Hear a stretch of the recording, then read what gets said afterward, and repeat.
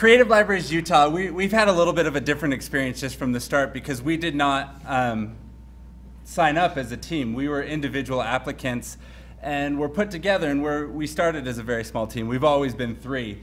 And we started talking, we started calling each other since we didn't have a project lined up a few weeks before we came here, and got on the idea that we are all interested in accessible and open content. I'm myself personally very obsessed with Creative Commons and other things that make information more accessible. Especially since the late 70s, we think we're in this information age where we have more and more resources, and in a way we do.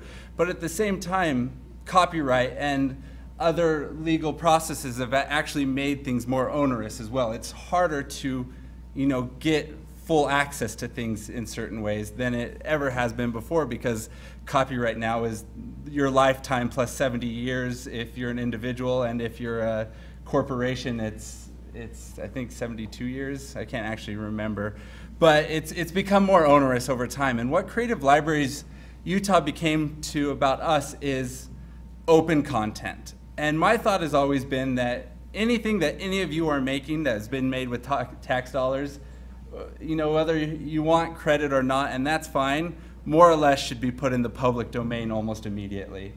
And what you'll see, truthfully, one of the things I love most about this website is not only is it's in the public domain. Anything and everything we put on here, and we make sure people know this, anything and everything on here you can do whatever you want with. As Matt mentioned, we do have a series of podcasts that has a lot of me talking on it, and people can do whatever they want with my words because I have put them on the internet under the public domain, because I feel like everything I do as a librarian is done with tax dollars. And that has brought me to this place believing that more or less everything we do should be in the public domain, or at least licensed with open access licenses through a company like Creative Commons, or an organization such as Creative Commons. But what we're really trying to do is create a conversation and create a place where all Utah libraries can publish uniquely created library materials. Every day in every library, people are creating things like book lists, they're creating pathfinders, they're creating videos and presentations that are all done with state money. You're gonna, Tegan and Kristen are going to walk through a lot of different things, but the other thing we're doing is also highlighting. I got a little cheeky and just, while everyone was working, this is something that we really are focused on too, is showing librarians what other libraries are doing.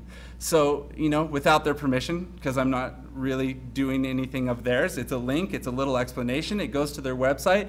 I can highlight what UtahAuthorVisits.org is doing, and I think that's amazing. So every day we troll through other libraries' websites, we see what they're doing, we create posts about what's going on in other libraries to try to incite creativity among libraries and librarians. The other thing that we've really done, we're asking people who create all of this content to contribute. And we're all librarians, so we're creating other content that we also contribute to the website. But we wanted something that the website itself was uniquely contributing. We were creating. And one of the things that we are creating that is content, and we take the broadest sense of the word content. We have display ideas on here. We have reading lists on here. We have everything that you can imagine in it's content. But we do a weekly podcast. We talk to librarians in Utah. We talk about what's going on in their libraries, and really it focuses on library issues in general, but we interview Utah librarians. We have done some national speakers and things like that, but we'll talk about this a little more later. But we do different things. This is something that Wanda Huffaker of the Intellectual Freedom Committee has asked us to do, to make sure that every once in a while we throw something up about challenged books and the resources, because she feels that people are underreporting challenged books in the state of Utah, especially when they're just kind of informally challenged, and she thinks that's important. So we worked with Wanda, we created a post, we put it on our website, and then more traditionally, we're just getting content from libraries. This was the Hurricane branch of the Washington County Library. They sent us tons and tons of display ideas. This is the Park City Library, an LA there named Jess, has just, she gave us about 50 different story time plans and ideas that really, these ideas, you know, we create so many redundancies. You know, to some extent, I really think only 1 or 2 libraries in the state of Utah need to be working on book lists. And there's a lot of good ones out there. And, you know, you can go to Provo City, Salt Lake County, and then once again, Sarah Hall does these amazing book lists. But book lists are about the same at all libraries. And if we weren't creating so many redundancies, if every single library in the state of Utah wasn't creating book lists, what we have is the time that we're always whining about that we don't have. We're so busy, we can't do all these things. If we eliminate creative redundancies, we have more time to actually then turn around and create other programs, create other opportunities. So really, this has come out of, you know, the open access movement that we are all very interested in. That's a little bit of our background. This is the website, Creative Libraries Utah. We hit the ground running. We had our website live, I think, the day after we got out of the first session of ILEAD. We put up our little robot video, we put our explanation, and we started asking people for content. We were all on the same page, and it really didn't take too much effort. It's a WordPress website. We just bought hosting from Bluehost, and we really hit the ground running. We opened our Twitter account. We got our creativeliberiesutah@gmail.com immediately. I worked a little too much also during the actual last session. I probably should have paid, the first session. I should have paid a little more attention to what everyone else was saying instead of creating logos and doing things like that. But really, we had a great opportunity to just hit the ground running, because what we really want to do is be facilitators.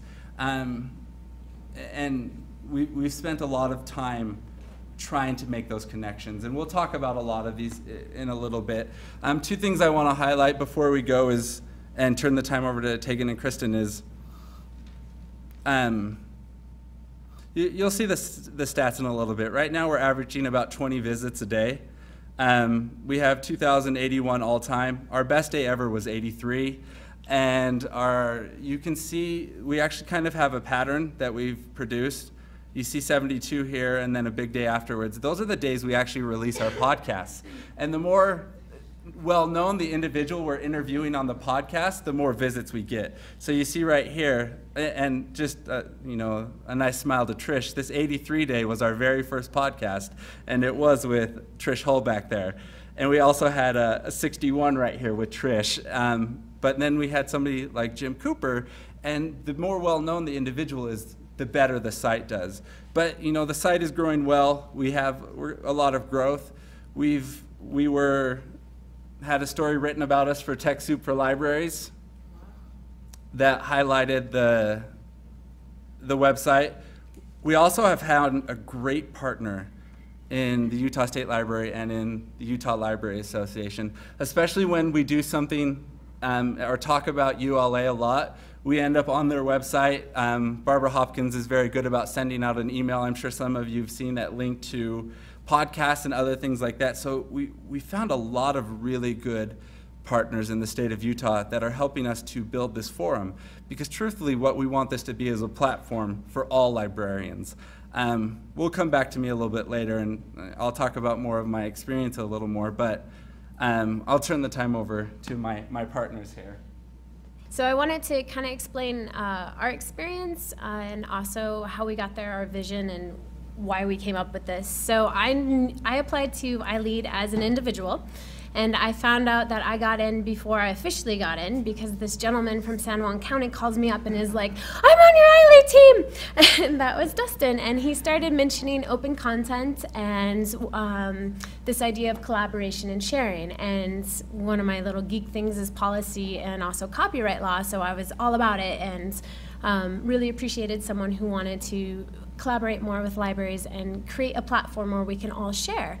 And so we started like you guys experienced, you had to fill out a team application. So once we figured out what our project was going to be, we had to evaluate, like, so what are we doing, and put that down onto a team application. So it was kind of nice because I was new to Utah, so I dove into the Utah stats, and I discovered that a ton of people visit Utah, and that inundates our libraries. So our libraries, you know, only have so many staff members, but yet we're still here serving not only our community, but also world tourists that come and visit us. So what does this do to our staff time? How can we manage it more? How can we produce lists when we're all busy? So what can we do to make our jobs a little bit easier?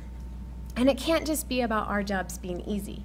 What I also discovered was that Utah has, now it's going to change because this study was 2 years ago, only 40% of Utah schools have school librarians, either full or part-time. So what can these people accomplish during their day when they're only there for part-time hours? How can we share our expertise so that we can help out students all across Utah navigate and develop 21st century literacy skills if they're missing the navigator within that school? How can we as a state, as fellow librarians and as experts in our field, help these students grow if they don't have access and they don't have a navigator within their school?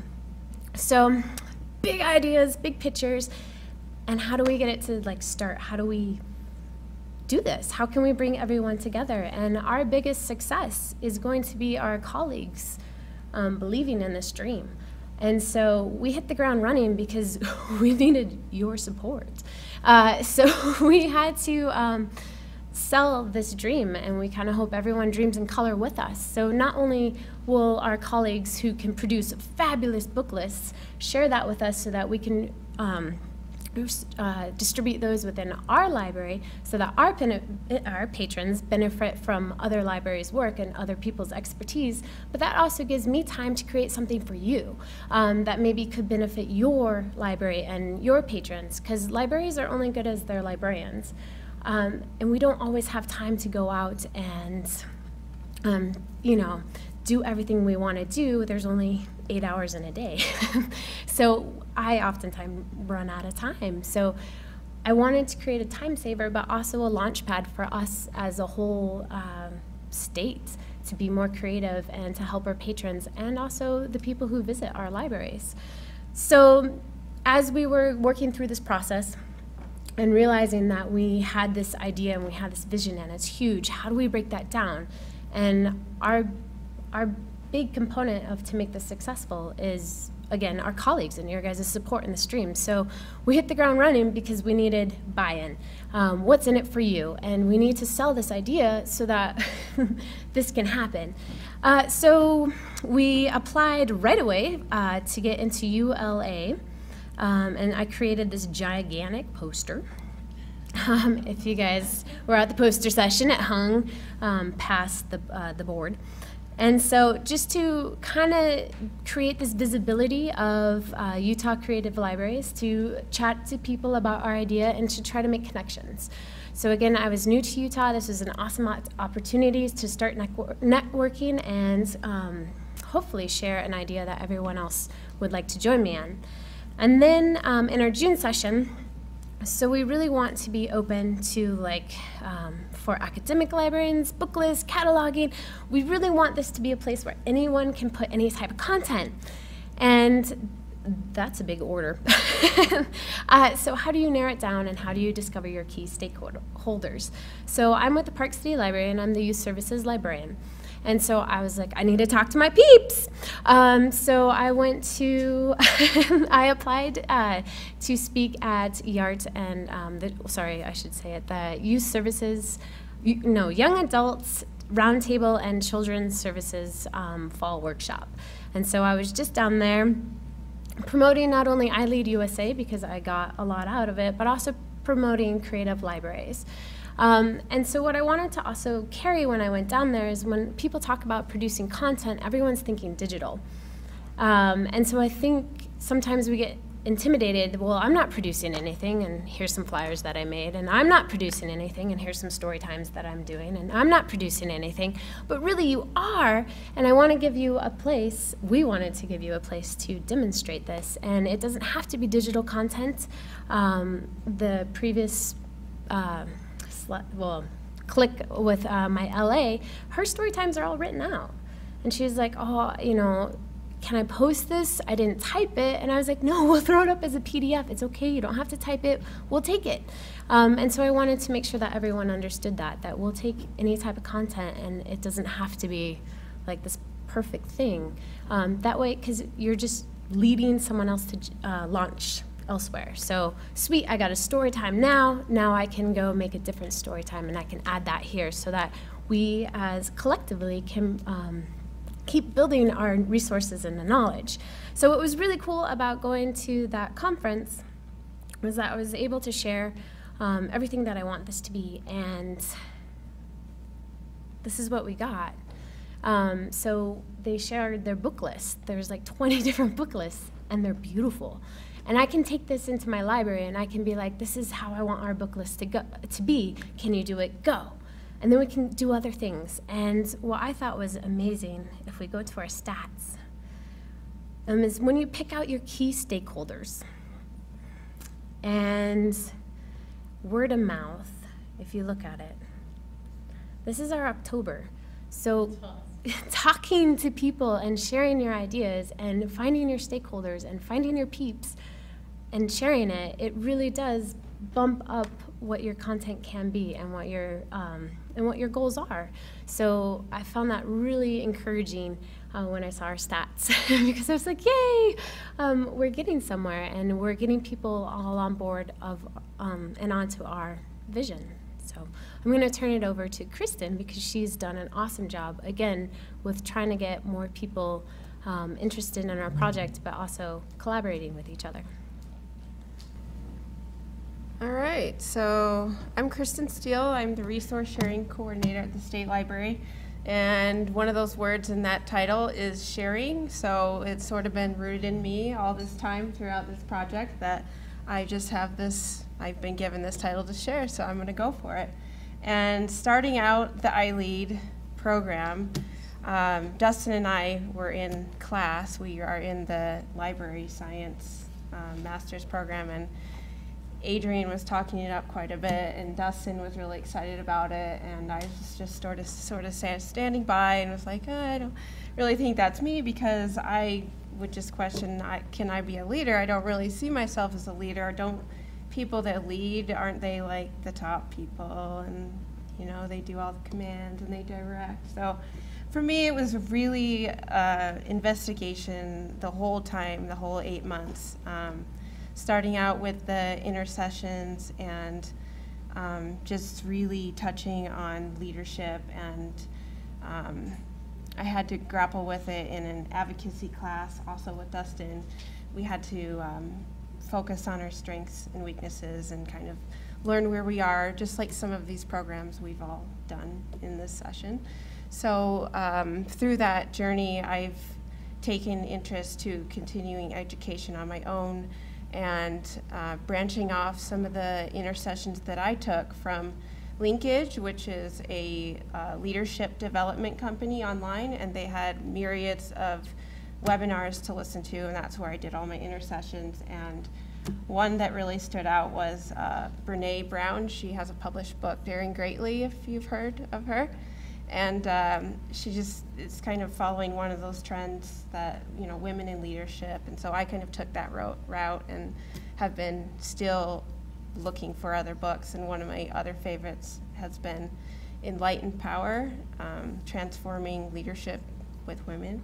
So in that book, there's 40 essays of real life situations where women have encountered dilemmas and problems in the workplace, and just watching how each of them, you know, use leadership skills. And so still, like, I haven't taken on one leadership style. I just keep learning because I just keep, you know, getting put in different positions in my career. So I feel like it's really important to be flexible and learn from that. And so with that, jumping back to the beginning of this project, I, was puzzled about the idea of how are we going to get information from all these people. It's a really daunting task because you have to call them, you have to get the buy-in, like Tegan was saying. And I started with Murray Library. I work there seasonally, and I have worked with the co-workers there, and I knew that they had a really strong teen programming in development, so they just rolled out their new fall program of doing teen services for every single day, which is really hardcore in my opinion, and it's grown to be really successful. And I hear this a lot, and I've seen this in a lot of my classes at Emporia, that a lot of projects are centered around how do we control these teens? They're driving us nuts. They're disturbing patrons. Like, we gotta do something. We can't just hate on them. We have to, just work with them. And so, to me, that was one of my favorite projects, incorporating into this. And I'm trying to find it. I'm not used to these PCs, so I'll work with the mouse here. So, let's see. Well, as I look for it, and Dustin helps me. Where it is now? Oh, we went back. I was able to obtain some things prior to the rollout of the new programming. And let's see. And so Lindsay Royland, she's been helping me a lot with this, and she's also our community user. And so she's been able to, I can't work this thing. So anyway, Dustin, get over here. This is just an image of the program displays that they're using, and basically what they're doing, if you can read, there is just, they've incorporated games and Legos and movies and teen advisory groups and writing classes, and Lindsay's been able to give me full write-ups of how to do the program, how much it's going to cost, how much staff you need, everything you can possibly think of, so that, when we hand this to someone else of interest, say, here, you want to do this program, this is exactly how you can do it. And so I have up here, there's tons of PDF documents, just outlines, and there will be more through Murray to read about. Another thing that I found really beneficial is the instructional flyers for ebooks, because as a state library employee, I know that a lot of libraries will call us with questions about how they can upload things to their device. And so Murray put out these flyers for each individual device, and so how do you use this mouse? You're fighting yourself. Anyway, they're just two-sided flyers, and so if a patron comes in, there's this big display, and you can download one of them. You just, it's easy, so the patron can just take what they need, and if they need more assistance, then they can go to a staff at the desk and have them walk them through with their device hands-on. So those have been really good. One really important thing that I've been trying to focus in on is, as a resource sharing coordinator, I had worked with interlibrary loans for a while.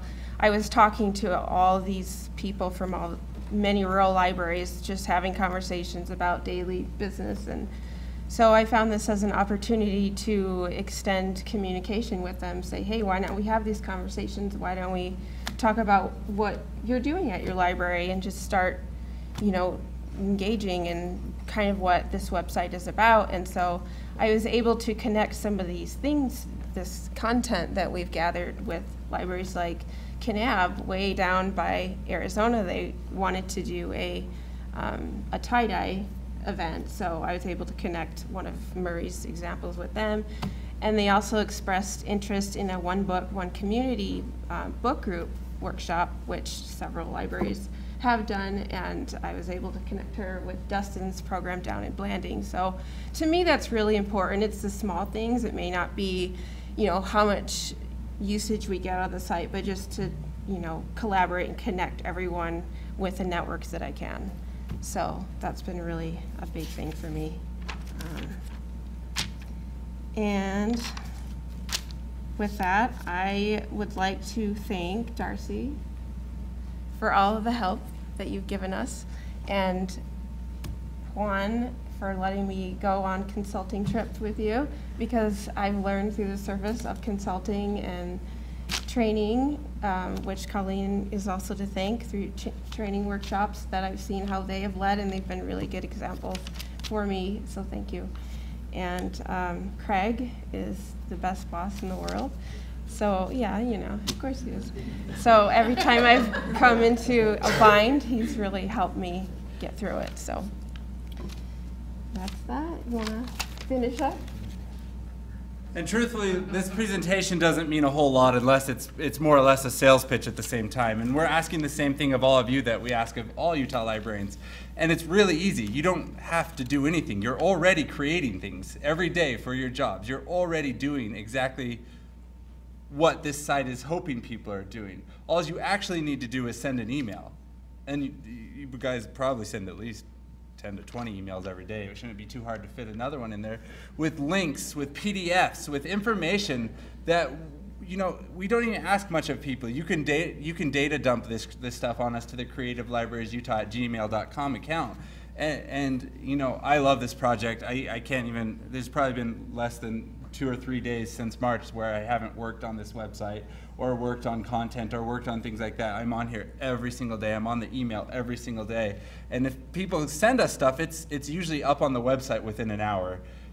And then we send them a link so that they can see how they're sharing in this, you know, attempt to build collaboration and to build creativity. So go back to your libraries and see what you can email us. See what you've already created that will benefit all of the other libraries, because it's so wasteful to keep it just in one organization. It's, you know, it's such a loss to everyone else. So I guess that's our final pitch, and it's the pitch we're making to librarians and libraries across the state of Utah. And if you can take that forward with us, we're happy to help any of you with your projects as well. When you're, you know, we'd love to put a link to your accessible tutorials. We'd love to post your accessible tutorials. We'd love to post your video for anyone to see. We'd love to post anything that's created here, and for the opportunity to help grow your projects, because that's, you know, we more or less we are a facilitator. We want everyone else's projects to grow. We don't, the three of us work at libraries, but this isn't a library. This is a project that's meant to help all of the libraries that are already out there and that exist, to avoid creative redundancies, to have more time, and to be able to spend that time on other creations. So come to creativelibariesutah.org. Go back to your libraries and really just dump things on me. I'll format them. I'll put them on the internet. You don't have to do anything but send an email. And thank you for your time.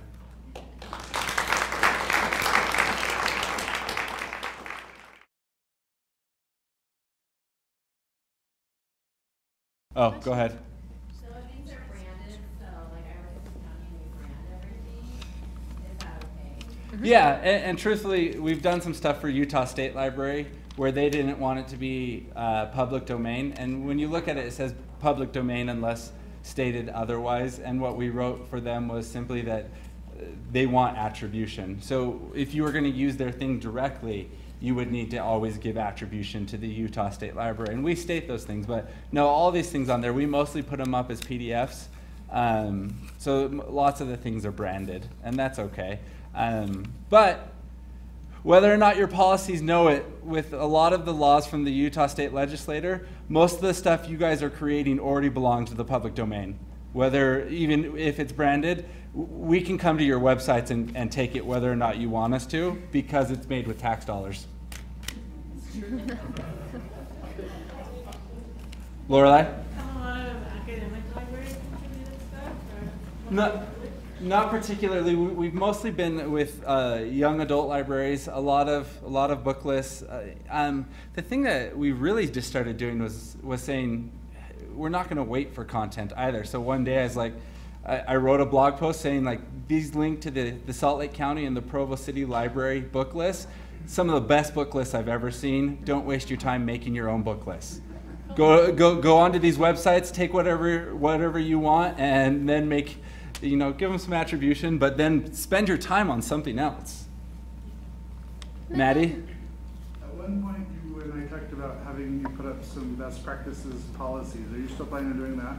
I had policy examples up there for a little while, and it just there's only one or two in there just from my library. But I honestly that we are willing to make a section. It's not hard for just about anything we get. We need to continue to refine so that it's not cumbersome. But at the same time, anything a library is willing to give us, we will put it up. And what we do a lot of the time is we make a blog post first. And so it's like, oh, we just got these storytime things, check them out. And so it's in that, the feed, but then we put them on a static page as well. So they kind of become part of an archive of, content. I'll let one of you guys field the question from Juan. I echo and I applaud the effort. I think the search feature needs to be very robust because I can see this thing growing. So in order to navigate and find those nuggets, I think the search feature is fine. Right now, the site is curated, right? So we're emailing you stuff, and then you post it. Are you concerned about the burden on the three of you? If it is the three of you that will continue? I can speak to that. So far, it hasn't been a burden, and the amount of time it takes to translate whatever they give us into a format that's good for the site, editing and all that, doesn't take that long between the three of us. So if, in the case, we get, an ample, sure, whatever amount, it could be quite time consuming, but we can look at that later down the road. Let's hope, right? I will happily work on this every day for the rest of my life. Without any... So I'm not overly concerned. Trish, our favorite podcast. Well, and truthfully, Matt's a fool. We did a podcast yesterday, and it was posted, and it's Matt talking about all of your projects and how great they are. He's a little embarrassed, but it's great. Go ahead, Trish. So my question is about the search. When you do get things in PDF, are you indexing them in any way so that they're searchable or not? Or, how robust is the search? Well, at the moment we've tagged everything that we've posted, so you should be able to find it just with the website, but for individual PDFs, they're not indexed. So that will be to be determined on how far we want to go with it. Well, and part of the reason they are that way is because most of the stuff we get is often branded. So, it's more of an idea database in that way, because you can do it directly, but a lot of times you're going to have to, instead of having to start at the beginning, you will have to create your own reading list that doesn't have the Washington County symbol on it. So since things are branded, we usually post them as PDFs. We can post them as searchable PDFs, but mostly we're relying upon tags and the in WordPress search engine, and it works well. And truthfully, if we build a robust community, it's just, we can be something akin to TechSoup for libraries, where it's something you can just visit to catch good ideas just from the blog posts as well. We post things every week. Besides, we do a podcast every week, but we almost put up articles, sometimes 2 or 3 every week as well, saying this is something good that we're seeing in the state of Utah, or even in Ohio, or places like this. Like, this idea might be good for your library. So it really could be just used as a news source to some extent as well on that front page.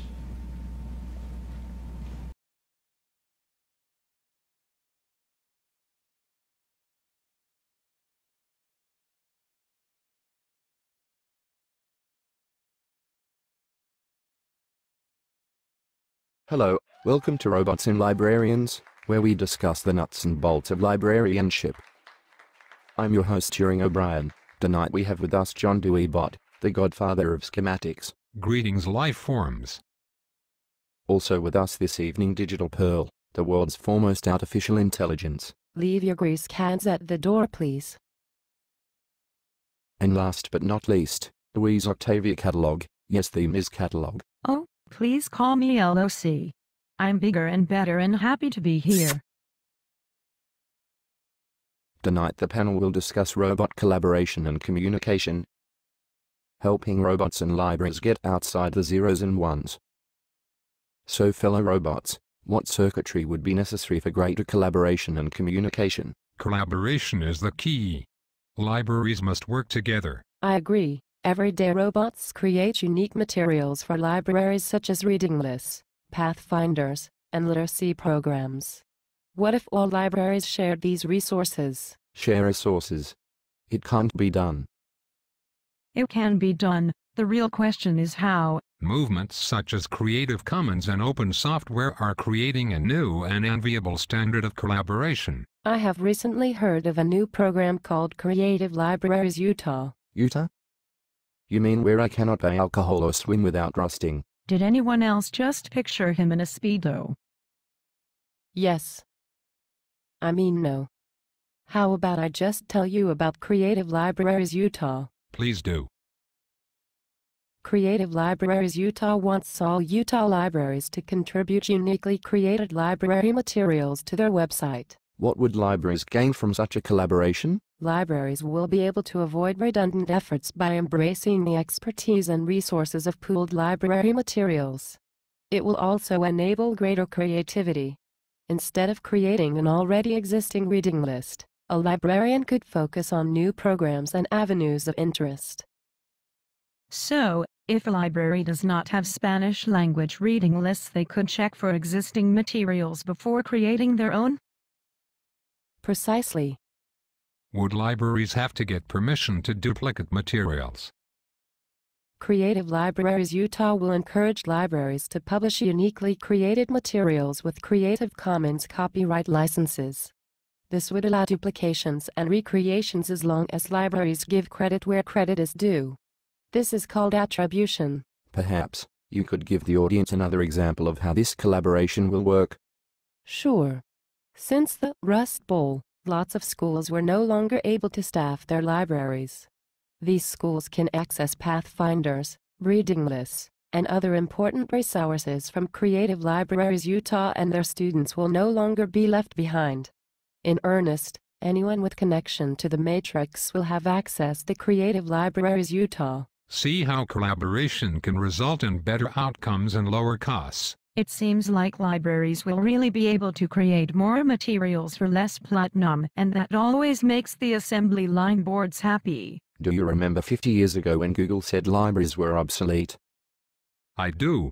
It makes me happy to see libraries continue to positively impact society. I would have never finished my art history degree without my local library. Collaboration is never obsolete. Final thoughts? Digital? Collaboration and community partnerships are the future. Making a decision to participate in a program such as Creative Libraries Utah should not be about immediate benefits for individual libraries. It should be about the future of libraries and their usefulness to communities as access points. Very nice. John Dewey Bot. I am just a small-town robot who likes to put things on shelves.